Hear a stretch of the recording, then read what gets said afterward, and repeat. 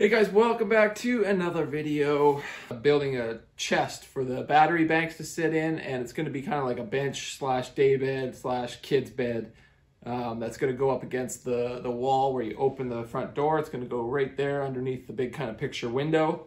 And so it'll act as kind of like a bench or booth seat for the little fold-up table. It's going to be a very multifunctional piece. I was thinking about building it in, but I'm not going to do that because I want to be able to like take it out of the cabin if it's in the way. And, you know, set it out on the deck if you want to, you know, sit around a fire or, you know, need seating for friends or something like that, right? So, gonna make it a little standalone piece. So I've got a bunch of fur here. This is old growth Doug fir that I've had stored up in my barn for a while. So I'm gonna just start kind of cutting it to rough dimensions, milling it down to thickness, and gluing up the panels, you know, for the top and the sides, the ends and everything. Then I'm gonna go and do some little final design tweaks and get this thing manifest into reality, because that's what I do.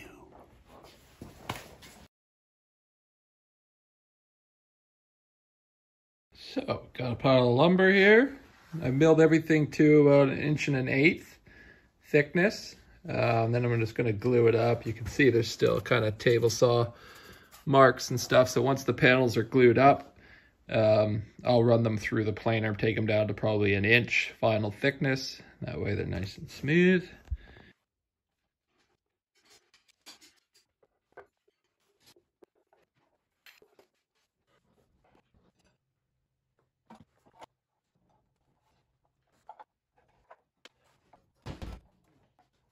All right, so I've planed down these two panels that I glued together. Now, I glued them in 2 separate panels because if I would have glued all 4 together, they would have been too wide to fit on my planer. But then I also realized that even with these 2 panels, I don't have quite enough width for what I'm wanting. I need at least 20 inches on the inside of my cabinet or inside of the chest bench, whatever, to fit those battery banks in. So, adding an extra board here, which I can then, you know, rip this whole panel down to the desired width once I've got it all glued up. So I've planed all the boards to the 1 inch finished thickness. And so now I'm just gonna glue them up, try to get them as flush and flat as possible, so there's no. And then I'll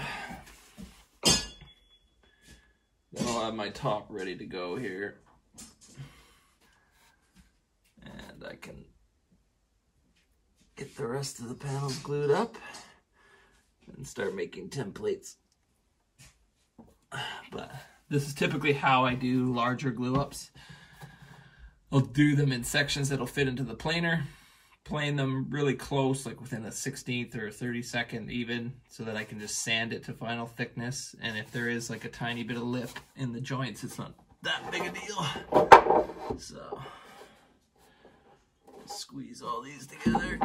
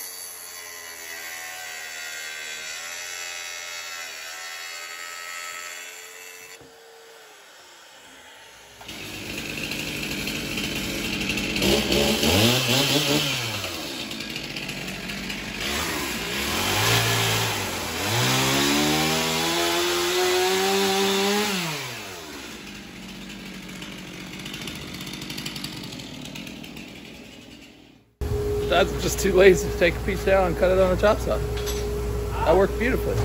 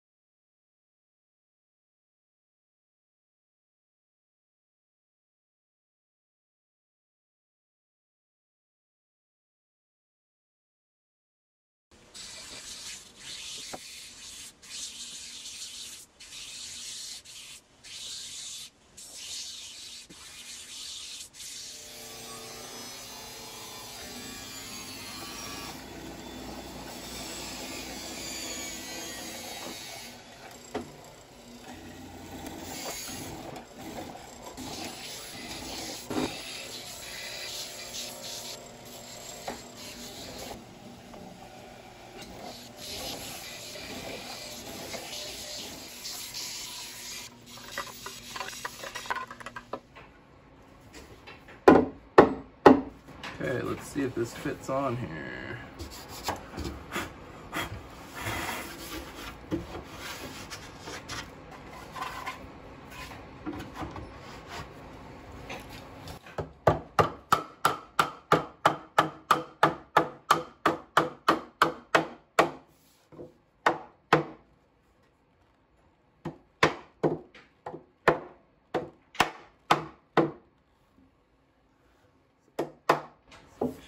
Pull that together. So you're probably wondering, why is this so much thicker than the rest of the top? I've got a plan. Don't know if it's going to work yet, but what I'm planning to do is kind of have like a bit of a rim, maybe 3/8 or so around the profile here.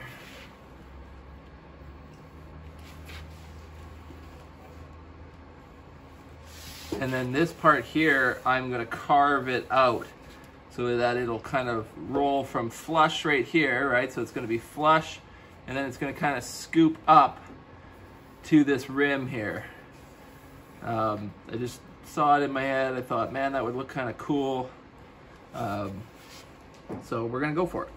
So I'm gonna use my Arbortech power carving bit on my angle grinder just to start scooping this out and get rid of most of the material. Just leaving about 3/8 along the edge there, and then I'll get the sanding attachment and try to feather it in here. So it's gonna be a bit of a challenge for sure, just kind of freehand carving it, but I think I'm up to the task. I think I'm gonna trace a line right here so I know where the top meets the edge, and then I'm just gonna take this off and put it in a vise and do it that way. Because if the carving bit or whatever takes a chunk out of some spot that I don't want to take a chunk out of, and I've got to replace the piece, I don't want it to be glued to my top, because then I'm screwed. Then the whole top's got to get cut or shortened and stuff. So I'm gonna do the carving first, and then once I'm happy with how everything fits, then I'll glue the whole thing together. Well, I've had this workbench for like 6 years now. Man, time flies since I built this. Feels like yesterday, but my handles are not. Okay, so it looks like the set screw is not grabbing there, because these handles are not really sinking anymore. So the chain, I thought the chain might have slipped off, but it looks like it's still intact. Anyways, I'm just gonna pull this off and see what's going on inside these gears here.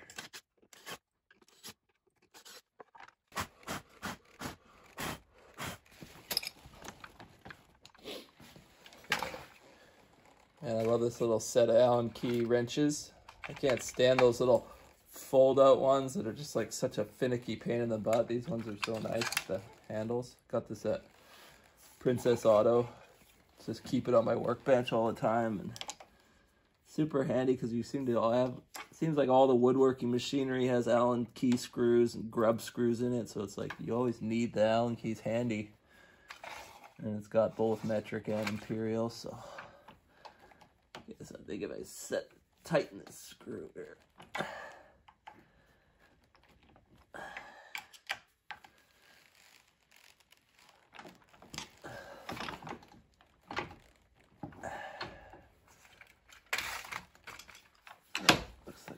That set screw.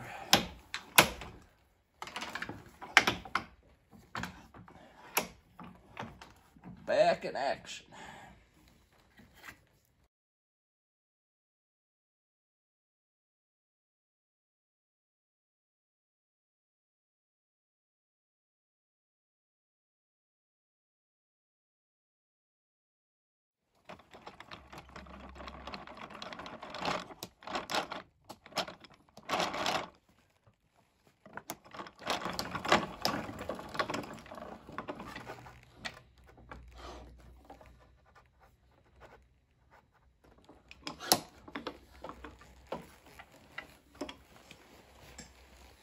Okay, so this is the Arbortech Turbo Plane, which is my favorite power carving bit that I've used so far.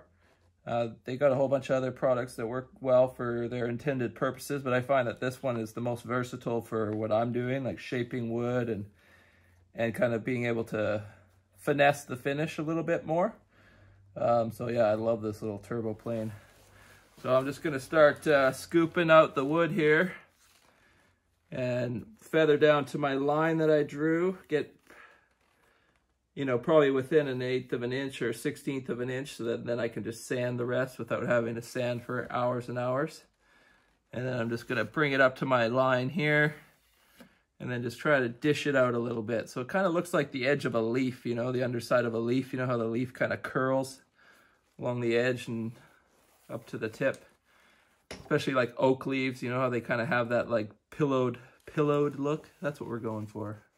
But I guess it's reverse pillowing. I don't know. Shut up, Jesse. Cutting wood.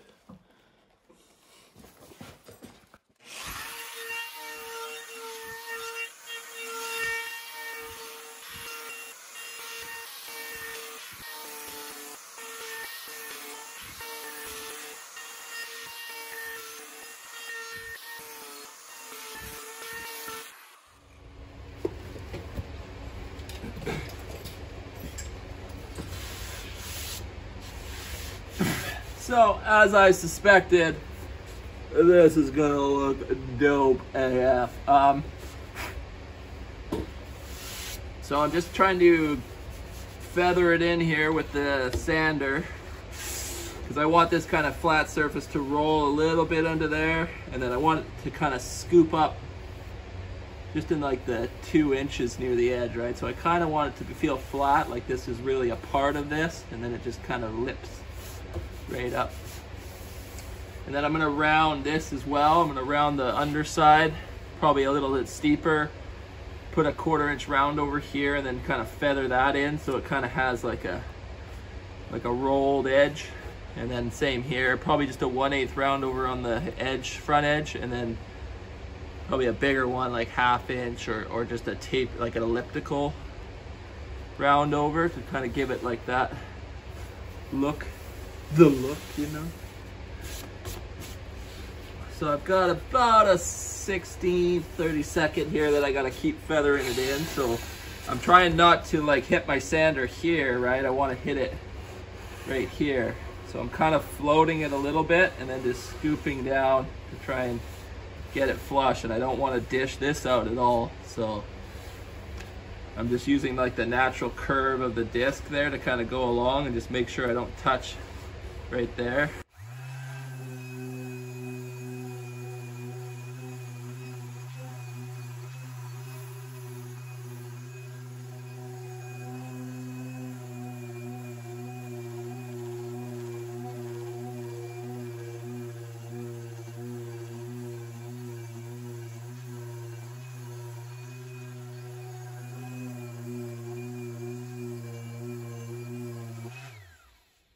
So some of you might be wondering, like, how do you do this and get consistent results? Now, I would say, like with anything in woodworking and probably many other trades, is you have to come up with a pattern or like a repeatable process, right? And so with sanding, I think a lot of people get to sanding and they're just like, oh, okay, let's just give it a sand, and they're putting the sander all over the place. But with the sand, like with sanding can make or break a project.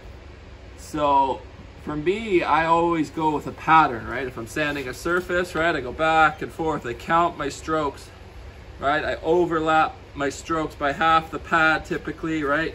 Because I don't want to round one area or dish one area out because I'm sitting there with the sander too long, and then other areas I skimp on, right? So I'm working back, right? I'm just doing a little stroke, overlap, right? I just do that the whole way. I'm not just kind of randomly going at it like a lot of people might, or novices might, right? You got to really just stick to your pattern, right? So it's like you do one pass, just little short strokes, and then you cut them back and overlap them diagonally so that you're not, you know, creating sander marks. So you kind of really have to be conscious and counting your pattern and stick with it, right? It might take hours, but at least you'll have a consistent finish as opposed to something that's just all smooth but like lumpy and bumpy, right?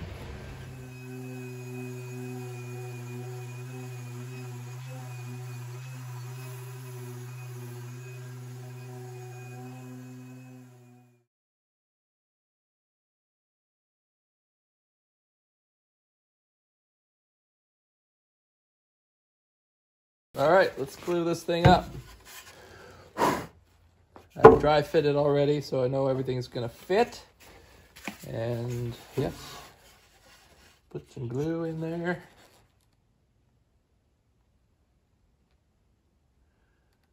Oh, but Samurai, you can't put glue in a breadboard end because of expansion and contraction.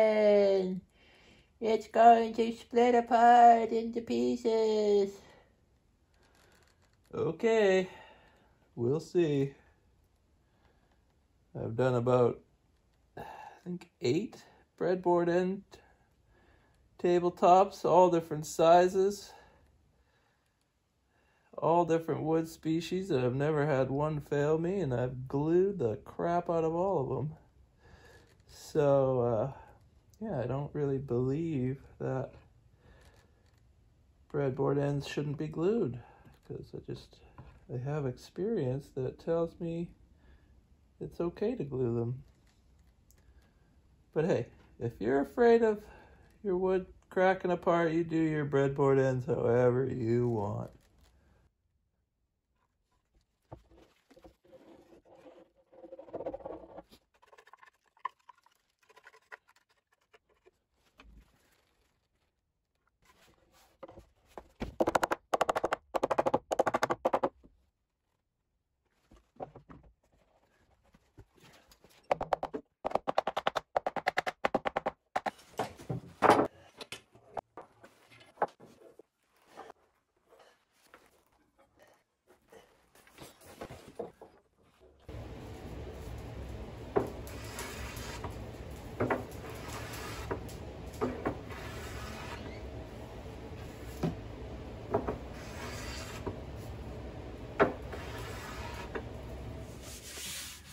So here's the underside of the table. I've got it all sanded. The breadboard ends are nice and flush and smooth, sanded up to 150 grit.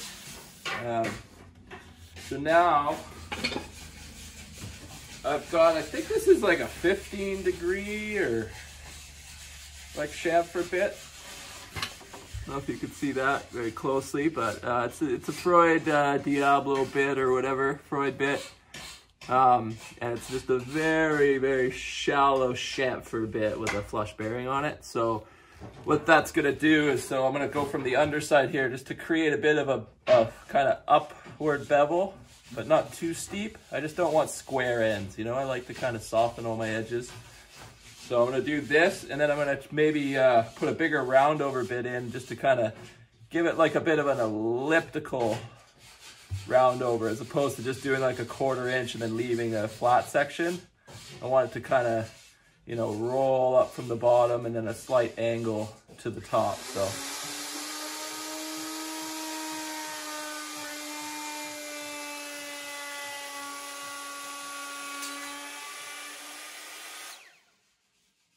do a little bit of back milling because fur's really splintery, and with a shallow bit like this it could easily just rip a chunk out. So if you go with the direction of the spin of the bit, it won't tear out any wood. It doesn't leave as nice of a finish, but I'm just going to use it just to take that first little bit of the edge off, and then I'll come back going against the rotation of the bit just kind of like on scary areas. So this straight section, this should be all right because it's got a kind of a curved end to it, but I heard a little bzzz, which means that the wood is kind of prone to splitting mode.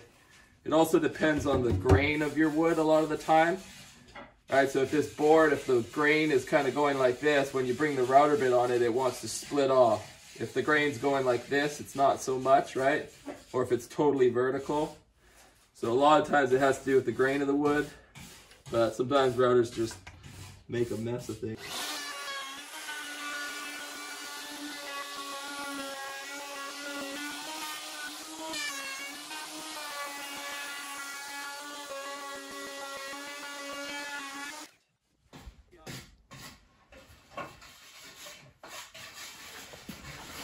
I'm just gonna sand that in, right? Kind of blend it.